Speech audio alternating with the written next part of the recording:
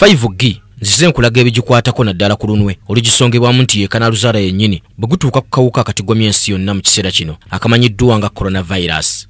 Enkola eno eya tekinologiya ow'omulembe nnyo ebimwogerwako bingi era nga n'olumu bitiisa. Eno tegenda kwongera bwongezi misinde mu bintu eby'enjawulo nga bwe nzije nkutegeeza kyokka, wabula ono tekinologiya aleeteddwa kukyusa nsi yonna n'ebigirimu. Ekyo njagala okifumiitirizeeko okusooka. Ebintu ku tekinologiya wa 5G bigenda kuba ku misinde egikubisaamu ng'emirundi 20 kujja 4G ebaddewo. Enkola eno eya 5G egenda kusobozesa ebidduka ng'emmotoka okuba nga zeevuga zokka, so nga ku ludda lw'ebyokulwanyisa emmundu zigenda kuba nga zisobola okwekuba zokka, ng'emizinga gigenda kweyongera okukasuka ewala ate ku misinde egya yiriyiri. Abasawo bagenda kuba n'obusobozi obulongoosa abalwadde nga tebabakutteeko.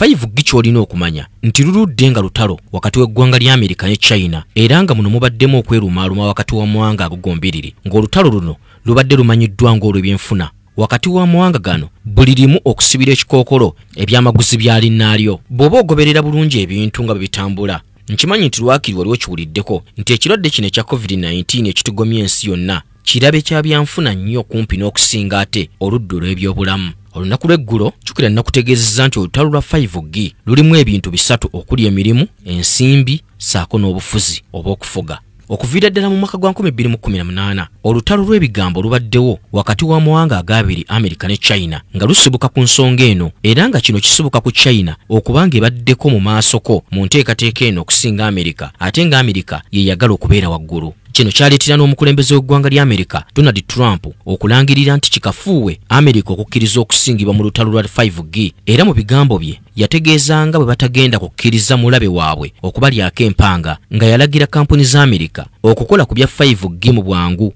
ate nga yagamba nti ne 6G agyetaaga. We cannot allow any other country to outcompete the United States in this powerful industry of the future. We are leading by so much in so many different industries of that type, and we just can't let that happen. The race to 5G is a race America must win, and it's a race, frankly, that our great companies are now involved in. We've given them the incentive they need. It's a race that we will win. Lwaki nkugambye nti bino birimu emirimu, ensimbi ate n'okufuga. Mu kugunjaawo enkola ya 4G, Amerika ku mulundi ogwo ye yawangula, era ng'ekintu kino yakifunamu nnyo nga yayingiza ensimbi obuwumbi bwa $100.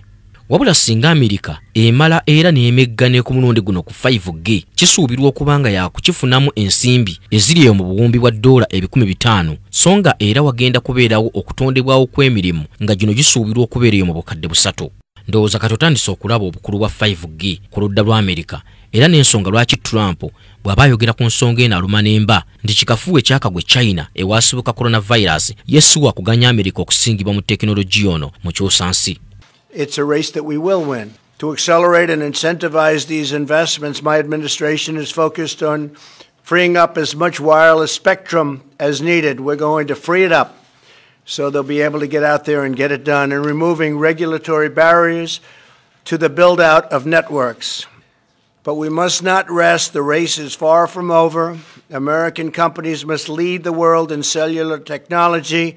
5G networks must be secure, they must be strong. Wabula ebyo ng'obiwulidde muganda wange, njagala okukutegeeza nti ebyo biwero, n'ekyolina okumanya nti olutalo luno lulimu okufuga. Agenda okuwangula ekintu kino ekya 5G agenda kuba n'obusobozi obumanya kumpi buli ekikolebwa ku bugazi bw'ensi eno, anti nakugamba nti buli kyuma ky'olowoozaako okuva ku leediyo, TV, woofer, paasi, firiigi, oveni, emmotoka n'ebirala kyandibeera n'obusobozi obw'okuketta buli kikolebwa nga bwe kikasukibwa ku satellite. Kampuni ekyasinze okubeera n'amaanyi bwe gutuuka ku 5G ye Huawei eya China, wabula ng'eno zi gavumenti z'amawanga mangi zigyekengera nti ekozesebwa China okuketta mu mawanga gaazo, era omwaka oguwedde Donald Trump yaweera ekyama kampuni ga Amerika okukolagana ne kampuni eno, era nga muno mulimu ebya kampuni eno okukettera China.